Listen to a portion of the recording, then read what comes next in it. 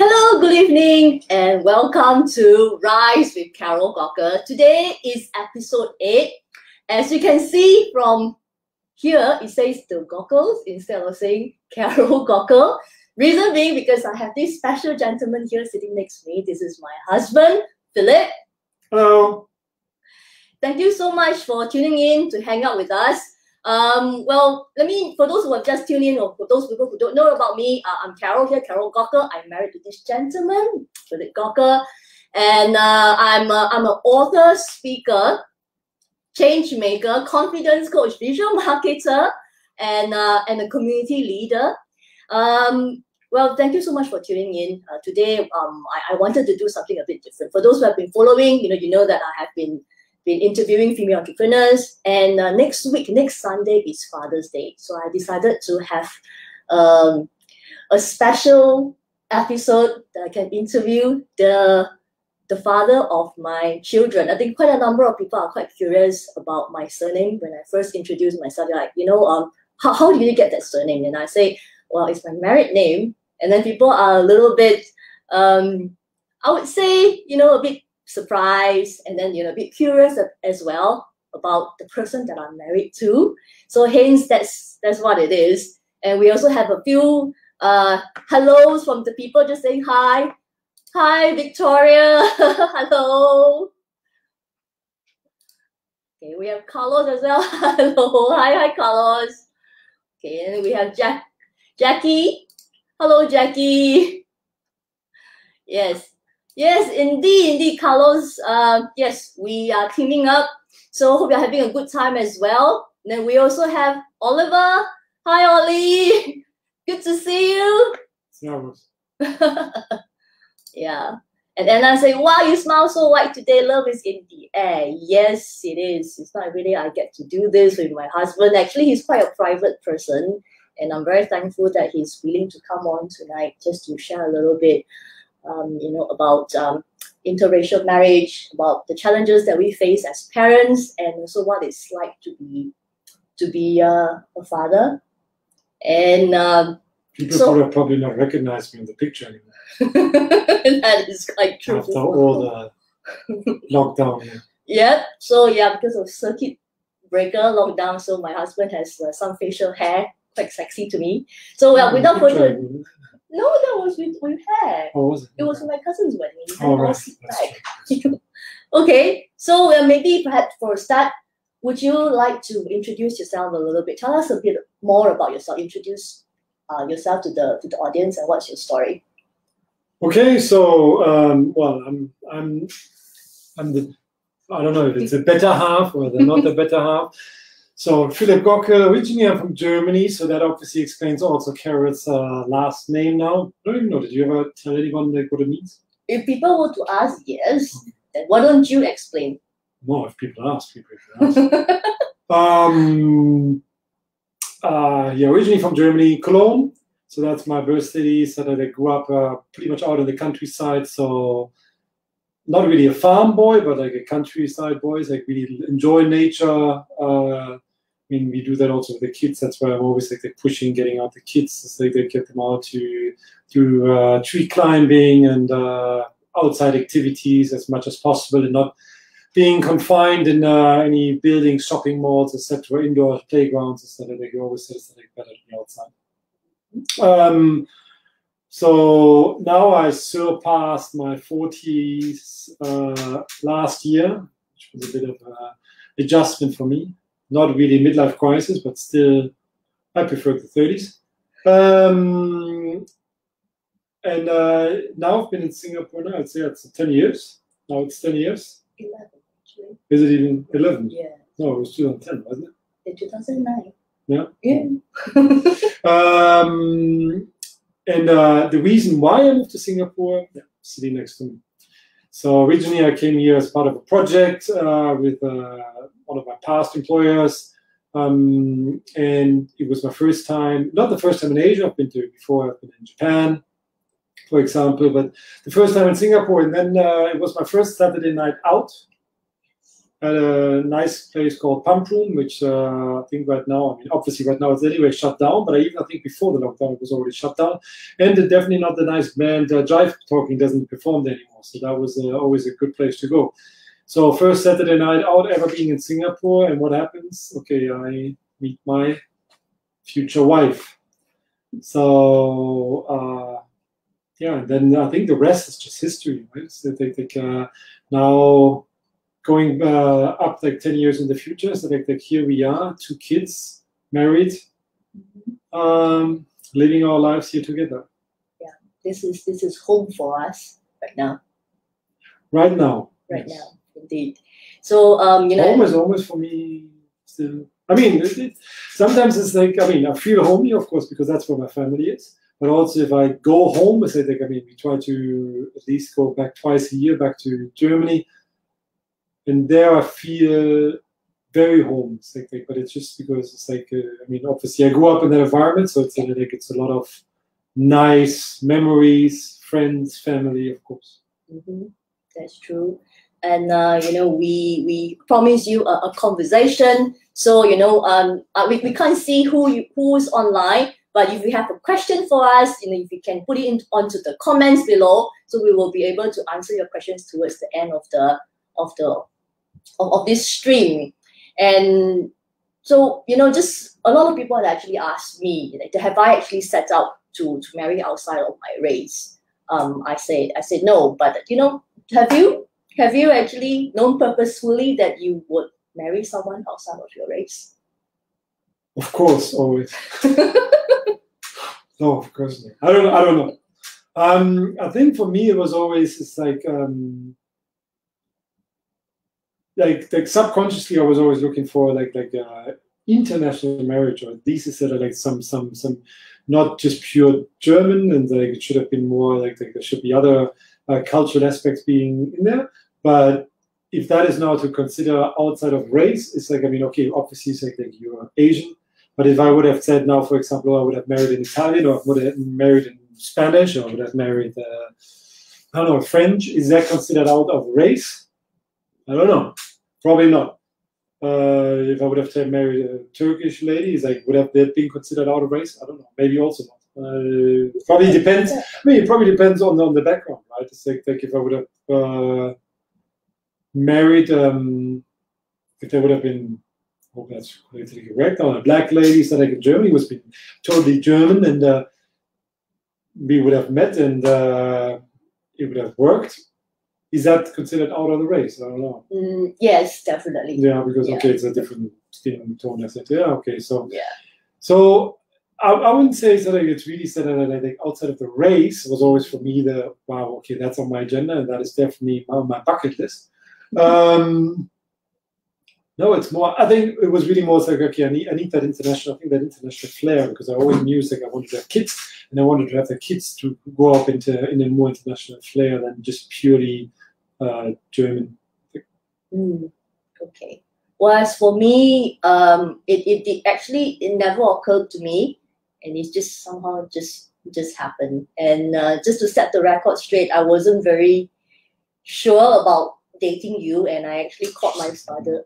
I caught my father. I really did. I caught Dad, and I'd asked him, you know, if it's okay for him that I go out with someone that is a non-Chinese. And my father said, well, as long as you're happy, if it makes you happy, then it's okay. But the first time I met a family, I totally impressed the father with my chopstick skills, where he said to her that actually my chopstick skills are better than hers. So yeah. So what can I do? Yeah. Okay. So, what?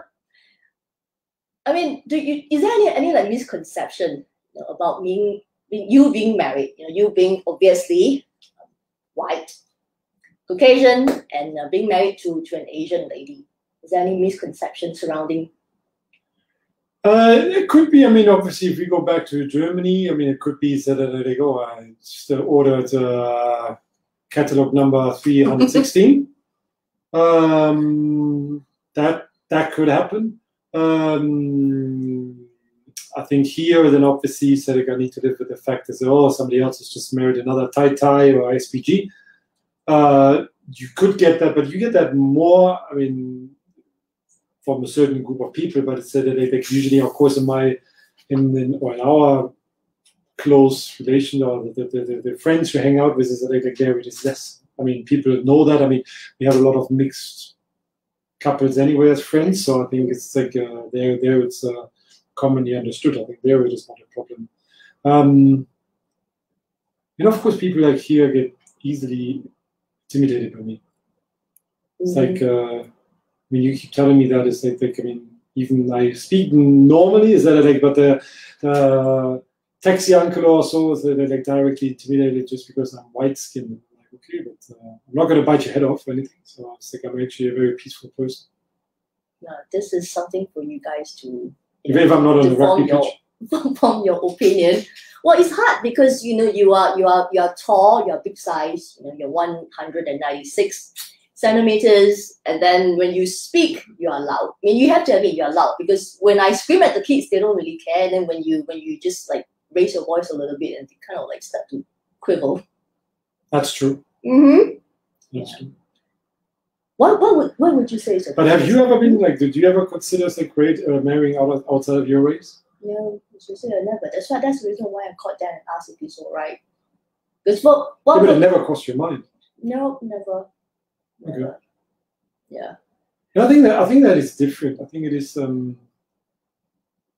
maybe it's also a bit of a cultural aspect. It's that like it's probably said like I think that like maybe at least here I think that maybe for the Chinese or Indians I think maybe they try to stay more within their culture. I mean obviously we need to be careful what we say, but it's like maybe it's just for Westerners, maybe it is more like, oh, you can marry outside of a race. I mean, of course, that doesn't count for the rednecks and all the hillbillies and etc. Okay, we have to be a bit careful here. This is going to be on the internet forever for permanent. Okay. Yeah. Well, for me, I guess it's like never really thought about it from young. Because for me, being Chinese Singaporean, I just grew up within my community. The only time that I get to interact outside of my own Chinese ethnicity would be in school, because it's a co-ed school, and then being, I would say, racially harmonious in Singapore, right? So that's actually mixed. So I have friends who are Malay, Indians, and all, but somehow or other, besides being in school, we don't really interact outside. We don't really interact. So it never really occurred to me, and also cultural-wise, I suppose, because prior to that, I have no chance of meeting anyone like yourself, Caucasian, white, of another country. I mean that is true. I mean, I had this little joke with some of my friends. I'm actually like a lian. In Singapore term, lian is someone who is actually very very local, very hard learned, literally. So this is actually my upbringing. I have never studied overseas, so I have no experience being able to meet people outside of my country growing up. Okay, maybe Malaysia. Maybe Malaysia with my mom. And that's probably it. And so it never, and my very first interaction with an international environment would be when I started working with in Credit Suisse first Boston. Yeah, that was actually a project. So my first interaction was with Brits as well as Americans.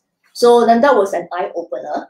And I have to really learn how to get along, because being Asian, I was told you speak only when you're spoken to, so you can't be outspoken. But with a group of all these people who are very outspoken, completely different culture, I have to learn really, really fast. And then that kind of like shaped me differently. So I guess that was the reason why I would be able to interact with you. But then other than that, if I didn't have the opportunity working in an international environment, I guess our paths would never have crossed. I mean, you must admit I was also very persistent. That is quite true. Yeah. Yeah. And, I don't think I've ever really asked you this. What would you say is your biggest challenge that you face being a father, and why? Biggest challenge for being a father is it's probably trying to do it all right. and I mean, I'm aware that, of course, I'm not able to do it right every time. I mean, there is these moments like, I mean, we keep telling our kids, right, that we are not really, I mean, we're not their best friends. We want to have a close relationship with them, but it's also, they need to understand also that obviously we're father and mother. So, on the one way is that you try to educate them, and then on the other way is that you're wondering why I'm not too harsh with them. And you mentioned the yelling, and then you do the yelling, and then afterwards you look at them and you're like, oh God. So that's probably, I feel it's like my biggest challenge is that I think with the kids, that I get to also to stand up to my standards of how to raise the kids. I enjoyed a very nice childhood. I can definitely say that. I think I was well taken care of. I had a lot of opportunities to see a lot of different countries, exposed to different cultures. So, and that is what I want to have for our kids as well. And we don't want to just tingle from one holiday resort to the other. It's that like, no, if we go to a country, we want to absorb the country, we want to absorb the culture, and we want to really make sure that our kids absorb that as well and really take that learning and learn about something new about culture.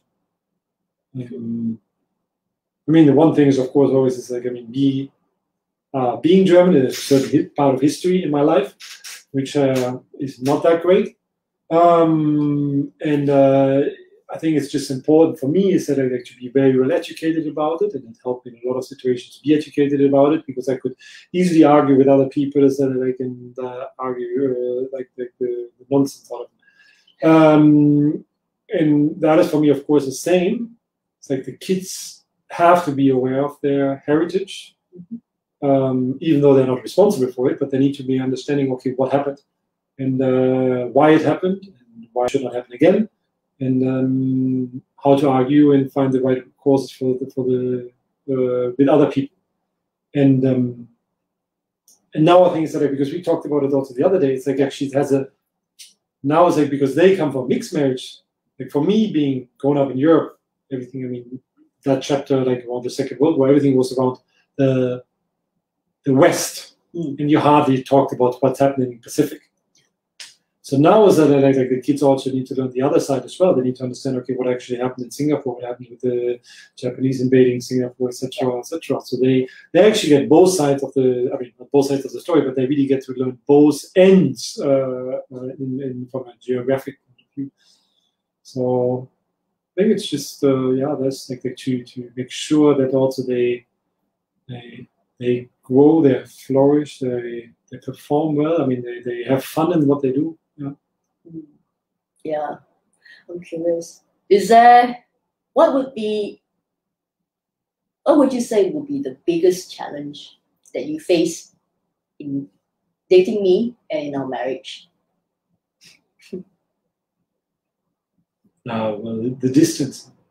The distance. The distance while being dating. I mean, we dated for 1.5 years, long distance. Literally long distance. I mean, it's 12,000 k's. So it's not just the next city or anything, or the next state. So that was, I think, the biggest struggle. Then obviously the time zone added up to it. So either it was for me in the mornings and it was you in the evening to be on Skype. And I mean, luckily back then already Skype existed, but we didn't have WhatsApp. Phone calls costed a fortune, and maybe I should have kept the copies of the bills from back then, but luckily I didn't. It's probably going to give me a heart attack now these days. Well, I think there was one probably about like a few €100 you mentioned. Every month. Yeah. So I think that was the biggest challenge. And then it's because of the distance, it was my fear to lose you. So are you saying you're not afraid of losing me now? No. Okay, sorry, continue. I don't. Why should I? Should I? No. Ah. Okay. Well, we have a few questions that come in. Okay, there's one from Jacqueline. Jacqueline said, Germans are known to be regimented and systematic. Is that true? Yes, you can say that. I mean, yeah, stereotyping definitely it is. I mean, I also prefer that. It's like if everything usually at home needs to have a certain spot, and I get irritated if we come home and Carol does not hang up her keys. So that gets me really irritated. So yeah, definitely. I think. I mean, not everything through. So like, I think so like in certain ways I'm a little more relaxed probably than the typical German stereotype, but definitely, I mean, it's like I prefer to have certain structure in my documents and everywhere. Yeah. True. And we also have another question that comes in from Coming. Coming say, is it a challenge to decide for our children, you know, to what language for our children to learn? Well, should we wake them up and ask? No, it wasn't. I mean, they probably have to learn more than a typical local kid, you know, English and other tongue. Our kids actually have to learn 3 languages. Yeah, but then the local kids also, I think it's a lot of times like people disregard that they learn a dialect as well. So if you learn, whether you learn Hokkien or Fuchao, is like for you, is that I mean, it's a different language as well. It is. I mean, for local Chinese kids, so that's what it is. But I remember you once said that you would divorce me. That you were very, very adamant. You say, I would divorce you if you ever were to cane the kids. You see, let me just explain a little bit, because growing up, I get caned. It's like, you know, your parents run around with canes. Like if you misbehave, because you get whacked on the head, on the buttocks. And I said that sometimes you need this kind of corporal discipline in order to get the message across. So this is how I was brought up.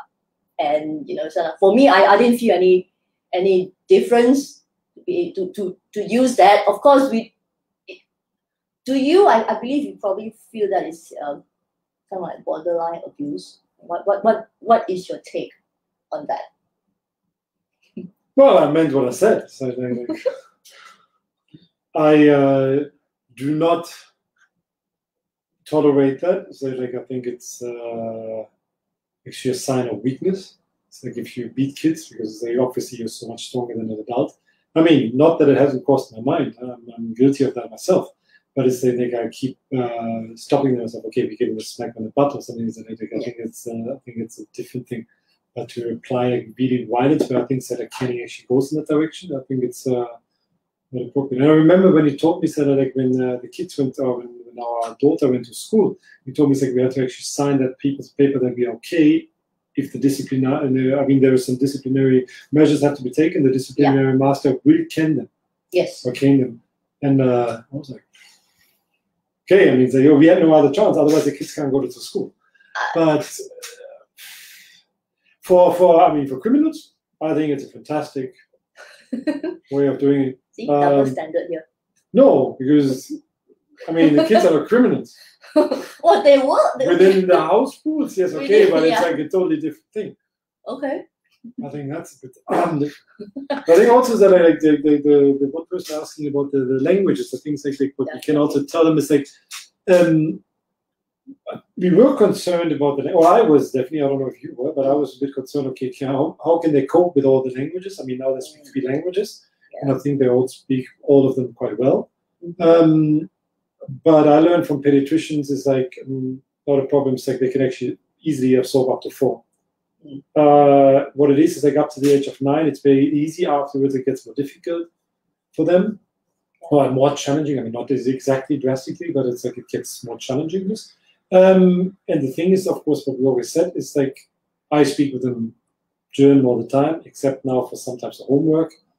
We have to admit sometimes now I speak with them English because the conversation is just getting a little more complex. So then it's obviously I want Carol to follow as well. So then it gets so then we switch to English.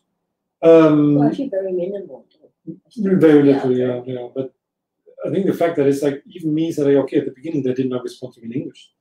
You know, I remember it's like one of them was I think it was our daughter. She was standing in front of me and said like, "Ao bao," and I'm like, "What do you want?" I have no idea what you want from me. Yeah, bao bao in Chinese for like just hold me.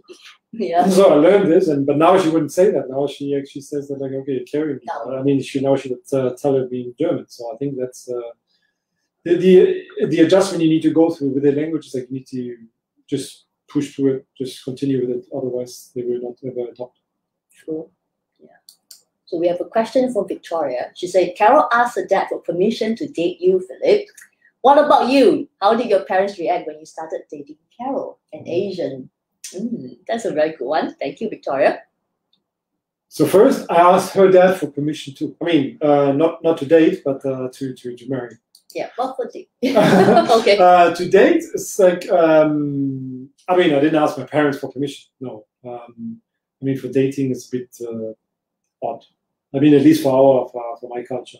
I mean, I would say it's like, okay, for marriage, it's a different thing. I think that's a lot of respect. My parents were all good with it. I mean, my parents are very open-minded people and have multicultural friends, so there was no concern at all. It's like we have always have a very open household for other thinkers, and my parents are then happy to have an argument with them, or to do a discussion, even an argument, a discussion. So no, I think there was never a concern, never ever. I mean, I remember it's like there was this one. I think it was one of the first dinners we had with my parents. Yeah. And then both Carol and my mum were equally nervous. I think. And then I remember I said that Carol was telling my mum, say, okay, Martina, I'll help you with the dishes. I was carrying the dishes, and my father was sitting there. So I was, okay, seems to be okay. Well, I did remember that when you broke the news to your mom that you're dating an Asian girl, yeah, and then I remember she asked you the question, yeah, and then you told me that you don't remember because you're quite forgetful. Yeah, she asked, how would our children look like? You remember that? No, I don't. Yeah, and then when you asked me, I was like, yeah. I mean, there's actually a bit of a cause for concern. And I actually found, thankfully in Singapore, because of we have a lot of mixed children, mixed marriage, interracial marriages. So I was able to find a picture of a local celebrity who is half Chinese and half German, Denise Keller, and I sent her picture to him. So I said, well, this may be. So my mom asked me, or asked you, and then you asked me, and I said, okay, maybe to give her a visual, because and I did. I sent her. I remember. I was always wondering, how does my mom feel once she has the grandchildren, because they look mixed. Yeah. So how does it make her feel? And I actually asked her the question. She said that wouldn't make any difference for her at all.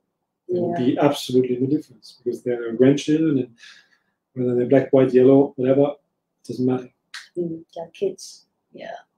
But it was actually quite interesting. There was a time when we were living in Germany, and then we get Mama to help us to babysit, yeah. And then when she pushed the I want to say keep the bargain.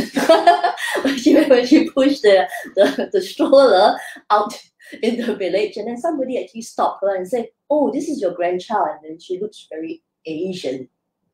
Okay? And then that was usually the comment. But I don't think Mama actually felt anything different. She would just explain away. And it's the same thing, when my parents are out with our kids, and then the people will be curious and then ask, are your grandkids mixed?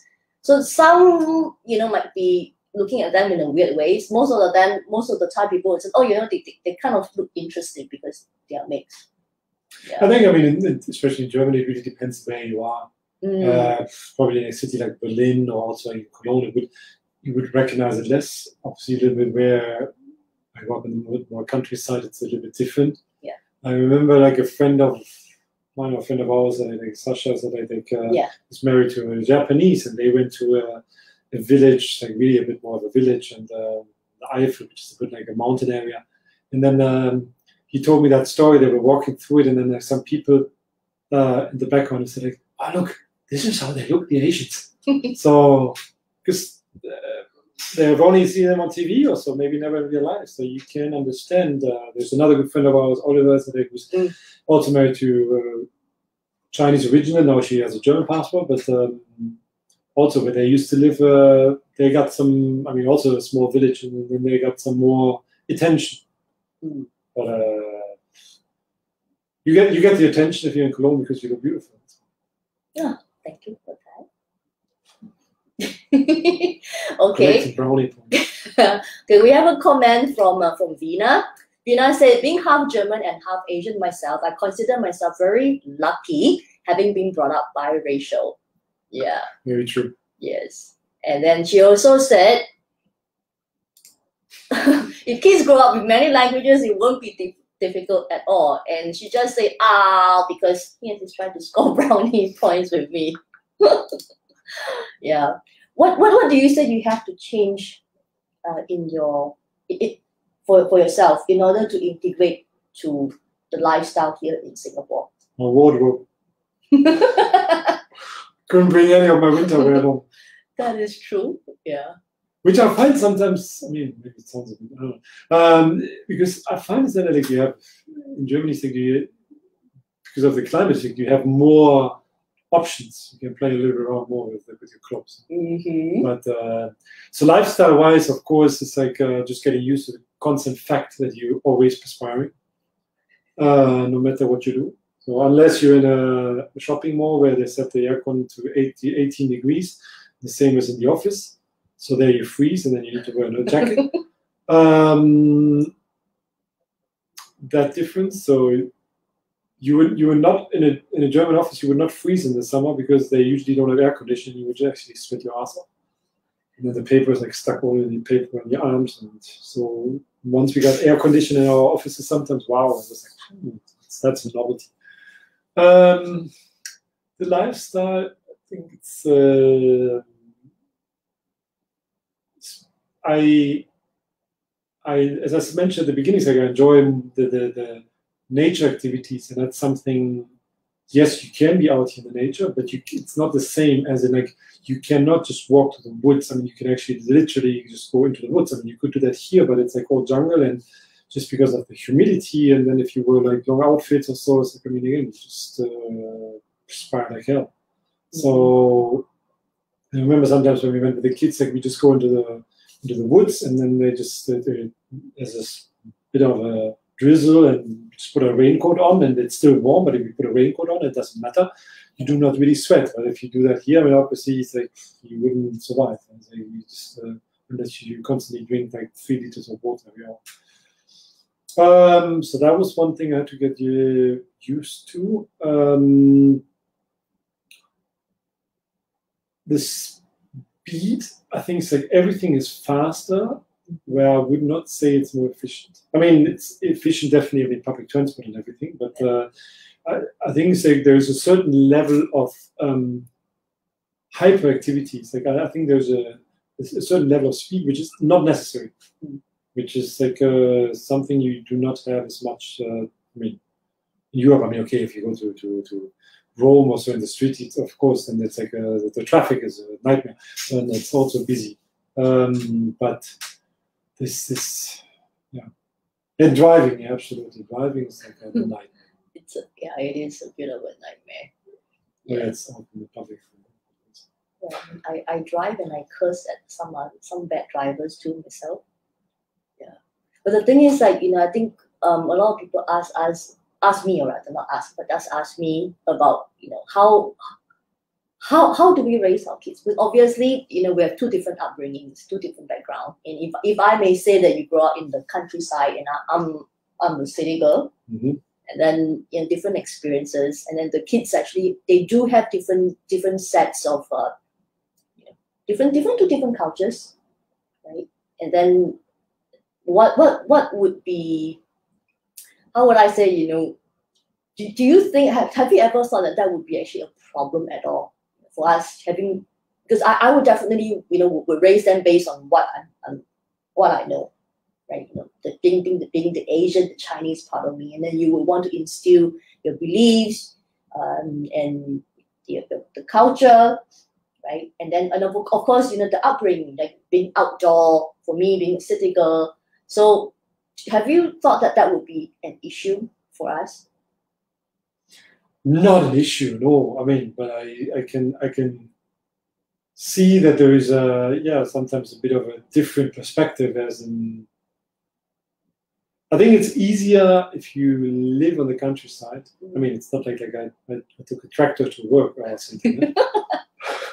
We still have cars, and we have bus lines, and we have trains and everything. So, yeah. But it's the outskirts of a big city. But so now that's my train of thought. But I think it's easier for me to live in a big city, a cosmopolitan city, than the other way around. I think it takes you more to adapt to that environment, because all of a sudden it's like it goes from up to here, everything happening, to nothing's happening. So it can be very quiet, and I really enjoy that. It's like I mean, the quietness. It's like if we go home and then Mama and Papa said, I think we sit on the porch and I just hear birds chirping. Love it. I mean, that was a good thing about the lockdown. So like no traffic on ECP. That was. It's like you could hear, like you stand on the balcony and you just hear the crickets chirping, and I think, wow, it's like I don't know, the crickets chirp. It's probably birds. Yeah. Crickets make sound, and so yeah, that was very relaxing. That is so like to have a bit of a spot you can fall back on and just recharge and unwind. If you guys have any questions to ask us, please feel free to put into the comments box below. One and only show option. One and only option. Yeah. I mean, people do call me an SPG, a Sarong Party girl. I never heard that. I never seen that. Of course, they won't say it. It's like you married an SPG. They won't say that in your face, but they would say, oh. Ladies said that as I was talking to them. Exactly. Ladies. I don't know. No, you were not there. That's why I talked to the ladies. Yeah. So being a Sarong Party girl, and then in local terms, Sarong Party girl is a very derogative term. That for to describe women, Asian women in particular, who fake an accent or will only actually date white men, who would worship white supremacy. So literally, they're not being viewed in a very good light. So, and also probably gold digger, add into the mix. And then when people brand that on me, how does that make you feel? I try to. We have a saying in German. I don't know if you see the same thing in English. Like try to reach into a naked man's pockets or something. What does that mean? Well, so it means if you have no money, you have no money. So you can't dig for any gold, right? One point interesting was you said the language, and I think that was also one of the reasons. Just reminded me about again. I think if you would have spoken truly Singlish the whole time, I would have had a bit of more reservations. So it was important for me so that you speak proper English. Well, and we have to thank my English teacher for really forcing us. Thank you, Miss Mrs. Go. Mrs. Go. Thank you. I don't know where you are, but thank you for really pushing us and correcting my pronunciation when I was in school. What would you say is your greatest fear as a husband? Probably greatest fear as a husband and also as a father is not being able to provide for my family. That is my greatest fear. So I would give 200 or more % just in order to be able to provide for the family. I try to, probably it's like a little bit too much sometimes that I try to, be there for the family and to provide for the family. So sometimes I think I should actually be a little bit more selfish. Mm-hmm. Yeah, that's like right now there's not much room for being selfish. It's like the other day when I realized it's like that we have been now here together with the kids for literally 3 months. 3 months when Mama was here. Yeah. So that, I think that is the biggest fear. Also, as a husband, is that I think that not being able to be there for you, also in a situation of need. I mean, that's why probably also a very German thing, so that like having insurances for everything. I mean, we don't have insurance for everything, but it's that like Germans like to be insured. So just making sure, okay, so that like if something happens to me, that there's financial coverage, or that stuff is organized and there is support there. That's my biggest fear as a husband. Yeah, that you are on your own with the kids, and all of a sudden it's like whole world is collapsing around you. If you are not here, my world will collapse too. So. Oh, now you collected wrong reports. Well, I'm telling you the truth. I mean, as a wife, but my biggest fear is that we're not together. That I don't want to tear now, but yeah, that the family is apart, and I don't know what to do if I were to lose you. Yeah. Okay. We have a question from Anita. Anita is saying, what are your plans for the future? Continue to stay in Singapore or go back to Germany? Where's Anita from? The name reads very German. We don't know. To be honest, it's quite open. I mean, there were discussions, like also job-wise, actually to move to the US, but that was more, for example, last year, or also like somewhere else in Europe. But I think we're very open actually to. I mean, there's definitely a lot of, not a lot of times, but it crosses my mind. It's like, I wouldn't mind living in Germany again. But then it's also the other fact that it's like the kids talk a lot about it. It's like, I want to go to Germany. I want to go to school in Germany. So like, yeah, but it's not like school, not like vacation every time. If you need to wake up in the winter at 6:30 in the morning or 6, and it's cold outside, it rains, it's dark. It's a different story than, you sleep in a little bit, grandma and grandpa prepare the breakfast, you come down, watch a little bit of Kinder, the children's TV, cartoons first, then you have breakfast, nice, have a nice chocolate warmed up by grandma. So it's a different story, of course. But if they all need to do it themselves, and it's cold and etc. The weather is a big part for me to not go back. I think it's like if the weather would be more stable, I think there would be more reasons for me probably also to go back. So yeah, you're in love with the weather here, and yes.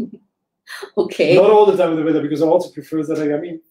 I find it good that in the winters that we have a couple of weeks like really snow. Yeah. But then it's good to have a really winter, not like a stormy, rain, wet winter, which is more common in Cologne. That's where he's from. Yeah. So what's your wish for this Father's Day? Having some digital drinks with the boys. Okay. So one final question before we end this live stream. The show is called Rise with Carol Gockel. What does rise mean to you? All of a sudden you come so close. It's, I really connected with your story about, first story about, she wrote in the books that are like rising from the ashes. Obviously I knew, of course, it's like about the past, but it's like to have the guts to share this publicly.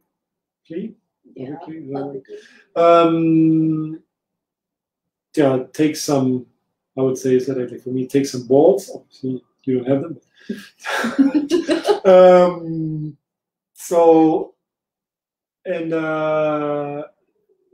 And I have to admit, is that like I was not comfortable at the beginning about it. Just like I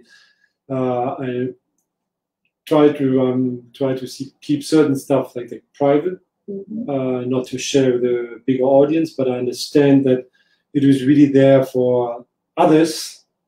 The intention is really to help others to share that Carol shared her story, to help others to also share their story, to understand that you can step out of the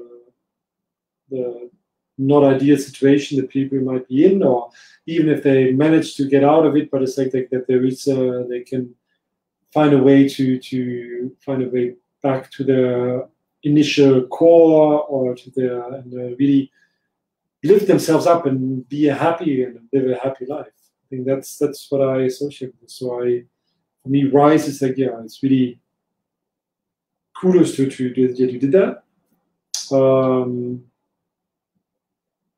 And glad that you help other ladies with this. Yeah, so respect. Thank you. Oh wow, it's like kissing, like, oh no, intimate. Yeah, well, since you mentioned that, I thought maybe I will share. I've recently it's part of this amazing community, Women of Courage Asia. And on the monthly basis, on the last Tuesdays of every month, we will have this monthly women empowerment meeting. So I'm very, very honored to be sharing my story publicly. I would say verbally for the very, very first time. As Philip had mentioned earlier, I put everything onto my book and to share. And this is the platform This is also one of the reasons why I do what I do, because I wanted to give hope, because I was really hopeless, and I was able to get out of that and to have this lifestyle here, being married to my soulmate, and have two amazing kids. I'm just glad I didn't make the choices that I made back then. So if you are keen, to want to find out a bit more, and I really would like you to come and join in for this Women Empower meeting at Women of Courage Asia on the 30th of June this month. It's an open invitation. I'll put the link onto the comments below. So for all the ladies, so if you can, register, and it's an opportunity for you to hear my story in full. Just thinking about it, I'm getting nervous, but I also cheering up as well. So yes, that's all for tonight. Thank you so very much for joining us and hanging out with us this evening. So I hope we'll give you all the value. So if you have any other questions that you would like to PM me, private message me, please do, so that we're glad to actually answer your questions on this. So thank you for hanging out with us, and have a wonderful weekend. So this is Carol here, signing off. Bye-bye. This is Philip. Good night. Good night. Thanks for being here. Bye.